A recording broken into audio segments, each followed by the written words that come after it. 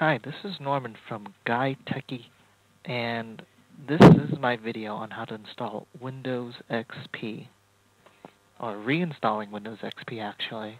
So the first step is to basically get into your boot menu. To do that, you'll have to refer to your manufacturer's manual or go online and Google for your particular make and model. But anyways, once you get here, you want to boot from the CD-ROM drive, obviously, because that's where your Windows CD is at. So we'll do that. As you can see, it asks for you to push any key to boot off the CD. If you don't, it will automatically install or start running Windows XP that's already on your hard drive. So from here, we can also start something called a recovery console by hitting R. Again, we're not going to do that. It's a little advanced, and it's outside of the scope of this video. We're going to go ahead and hit Enter to set up Windows XP now. This is the license. Basically, you can read through all this, hitting page down to go through, but it's pretty boring. You really have no choice but to hit F8 if you want to continue install, so that's what we're going to do. See, F8 is equal to I agree. Now, as you can see, this hard drive already has Windows already installed on it, just like you would have. You may have other partitions like a D drive and whatnot. You may not want to delete them if you have data already stored on these other partitions. But if you followed my write-up at guytechie.com, you would have probably already have backed up all of your data. So it should be safe for you to delete all the partitions that are currently on here. So hit D to delete the partition. So that's what I'm going to do. Hit D. It's going to basically give you a second chance. So hit Enter to delete this partition or to go back and escape. So we're going to hit Enter. And of course, again, it basically wants to make sure you're doing what you really want to do. So hit L to delete. Caution, all data on this partition will be lost. So yes. So you can see you have one full 40 gig hard drive, well 40 gig for me anyways. You'll have probably a larger hard drive of unpartitioned space. You can actually hit Enter to just start installing right now.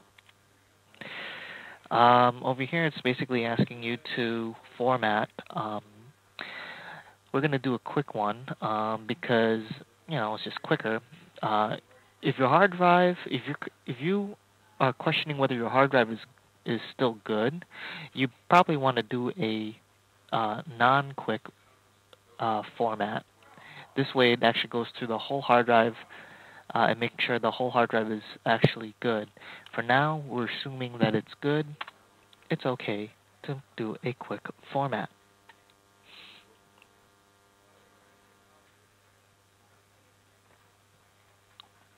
And at this point, you can probably go ahead and take a break because it's going to take a while to copy all of these files from the CD to your hard drive.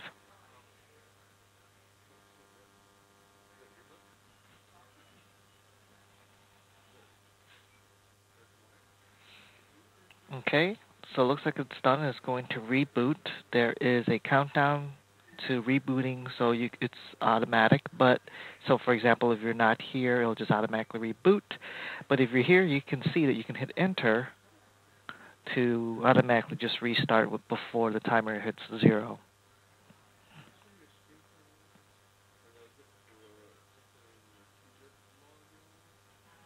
And as you can see, now we're in the graphical part of the install.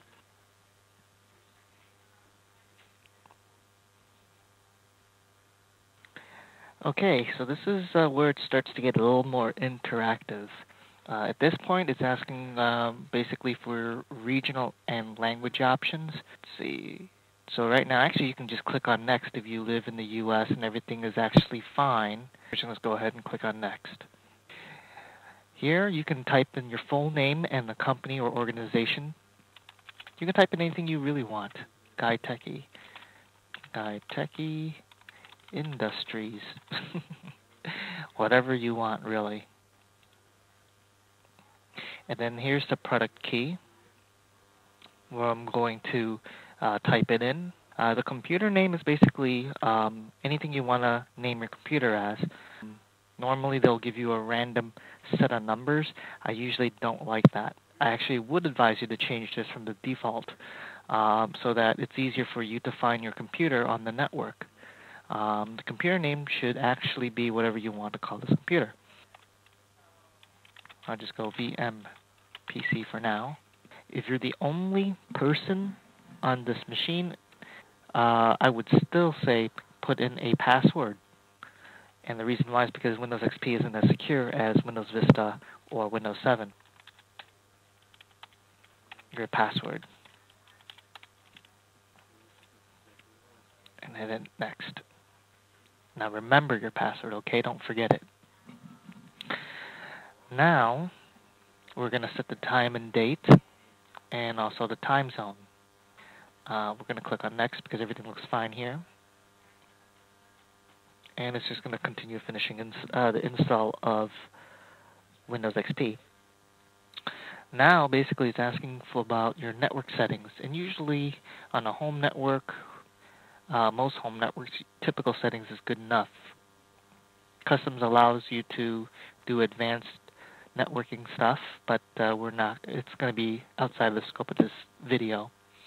Again, this is a work group name. If you're on a domain, this is what you go to. Like if you're at work or at school, that requires you to go to a domain. But for now, if you're at home, you don't have one. In fact, most people just leave it as default, and that's fine. We're going to do that for right now.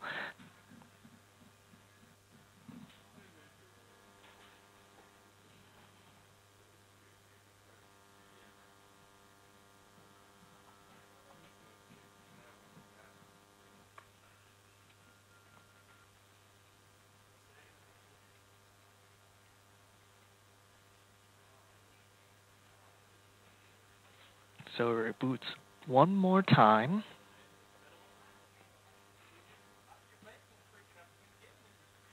Okay, so when you first get back to this and it finishes up booting, you'll see that it's asking you to, or it's actually just basically telling you that it's going to try to improve the appearance. So just click OK. There's nothing else you can do. If you can still read this, just hit OK. That's what we're going to do. So before it actually goes back to its setting.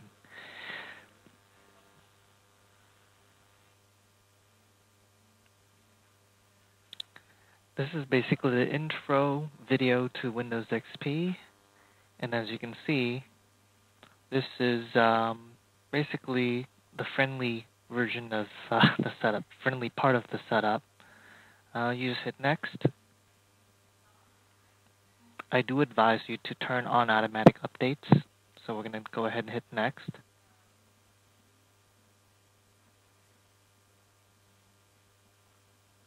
It's going to check for internet connectivity.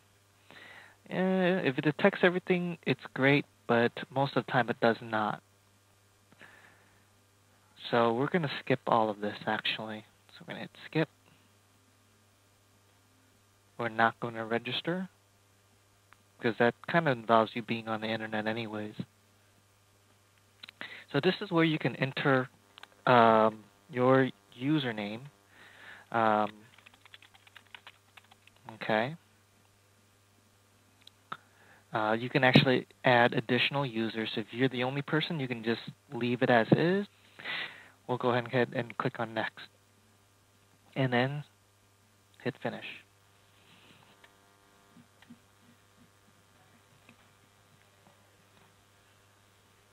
So this is the fresh install of Windows XP. Here is your fresh desktop. If you followed my blog, this is probably a good time to actually start doing your Windows updates. Basically, you're going to have to download all updates, install them, reboot as necessary, and then try to look for more updates. Again, basically, you're going to be wash, rinse, repeat until there's no more updates. And that concludes the installation of Windows XP. Please visit me at www.guidetechie.com, where I have all those write-ups on how to reinstall Windows for XP 7 as well as Vista.